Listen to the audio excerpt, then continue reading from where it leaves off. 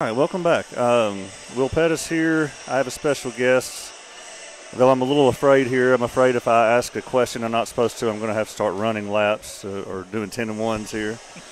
But I have Phil Willard here with me. I never thought I'd have a chance to interview Phil Willard, but here we are. How are you doing? Doing real well, Will. It's good to see you.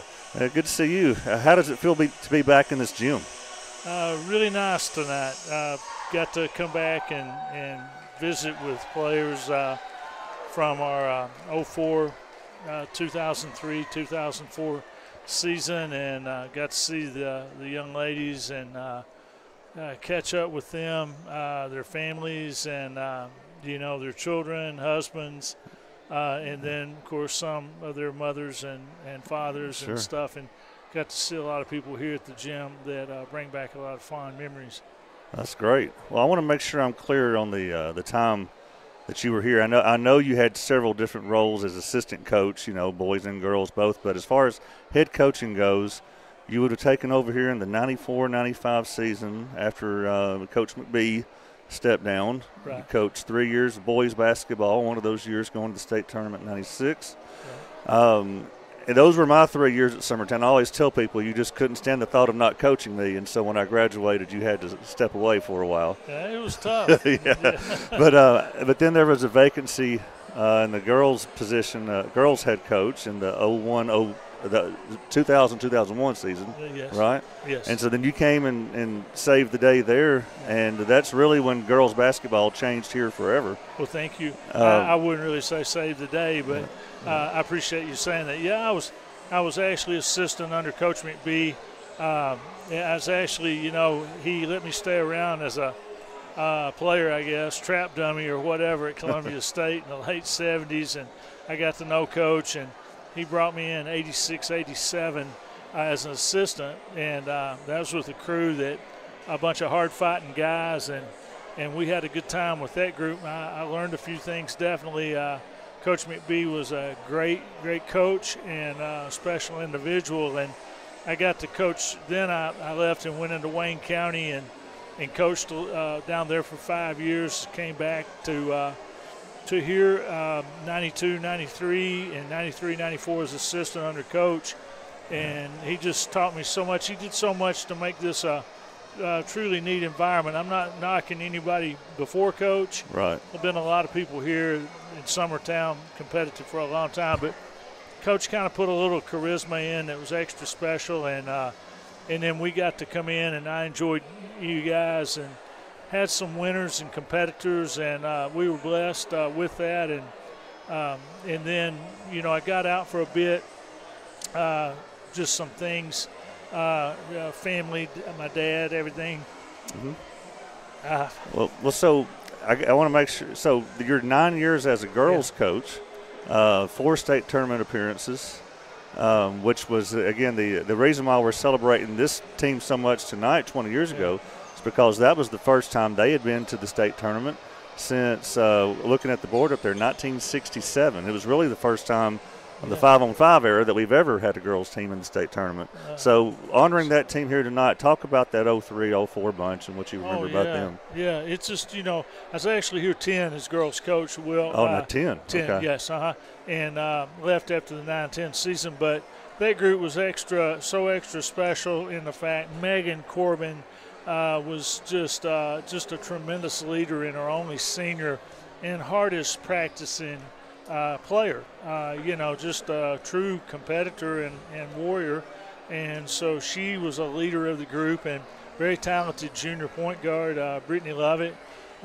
Brittany was a smooth operator and could make clutch free throws and preserve games at the end. And we got dialed in and got focused there. We had some ups and downs, but we got dialed in and focused and really got special there toward the end of the year. Had some good young players.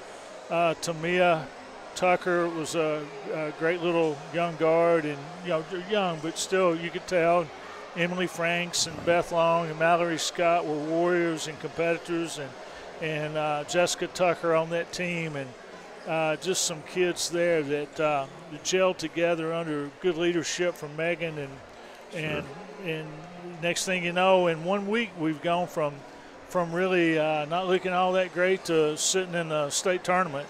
And pretty special, pretty fun time. It was a sub-state game here at home against Good Pasture, is that correct? Yeah, that's right. Very Good Pasture team. It's back when the privates were in it, right before the multiplier rule. I think single A now has gotten watered down looking at it, and I kind of missed that extra. It was really extra competitive at that time to get out of single A. And I know y'all are double now, and that's a tougher brand. But that Good Pasture, nobody expected them really to be here, but they were. They upset a good, is either FRA or EZEL. Those are powerhouses up there, and we beat them in a tight game. We trailed there in the fourth quarter, but fought back and got the win here, and it's pretty sweet. So there's several players playing in these girls and boys games that are the children of people that you coached. I'm going to name a few of them here, and I'm going to leave people out. I'm afraid to do this. Cassie Heatherly was one of the first players you coached as a girls coach. Yeah, on the first group, yes. Yeah, and so she's got a young daughter on the team. Andrew Mabry out here playing. Yeah. And, of course, his dad was one of the tough – I'm guessing I'm going to put words in your mouth, one of the tougher players you've ever – Yeah. Yeah, he was Rambo out there, you know. I mean, Ricky was we didn't have a trainer, so he just bandaged himself up and played. He really, do you remember him coming to practice on a tractor?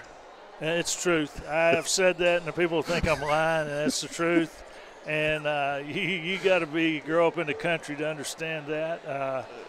City guys, they can't imagine driving a tractor to practice.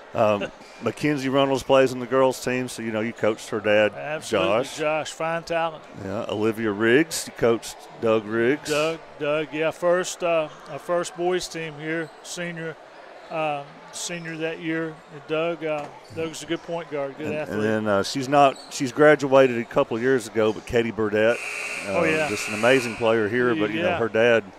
I watched. Aaron was a warrior, a fighter, and had some hands and ability down there, and was special. But I watched them in the finals. I was pulling hard for them. I thought they were going to get Lure out of there. I guess it's 2018, and I thought it was going to bring a title to Summertown. And that was the COVID season. It's 2020. We don't want to ask Clint about that. He's had his heart broken that year. Well, let me ask you the difference.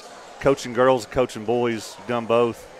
Yeah. What's your thoughts looking back on that and the differences? Well, if I got around a bunch of guys, I'd tell them the difference is, and I've told them this, is the girls are a heck of a lot tougher than you guys are because they don't have mama necessarily to take care of them all the time. Of course, they get all mad and everything, which you want them to now. Yeah. But I don't think if you got competitors and you got people that want to play, I don't think it matters. I think if you got girls that want to be coached, they will be. And if you got guys, it's the same. And I enjoyed both. They're both different to a point. You don't have to get the NBA out of the girls as much as you do the guys. There you go. Good point. well said. So what do you think about all this X-Sports and watching games from home? What would that have been like in the 90s? Man, I tell you, y'all got a great setup here. I'd gone nuts with the film and stuff. It's about went nuts anyway watching it on the old stuff that I had, but I wouldn't have had to drive to get film in all these places out there. I heard you say earlier that you used to dream and fast forward and rewind because you did that so much watching film. It's true. I know it's crazy, but, yeah, film preparation is big. And, but enjoy being here tonight, man. I thank you guys. I'll get off here and let y'all get back to biz. Well, hey, it's great talking to you. Great seeing you. Great having you. Come back and see us anytime, please. Man, thank y'all. All right.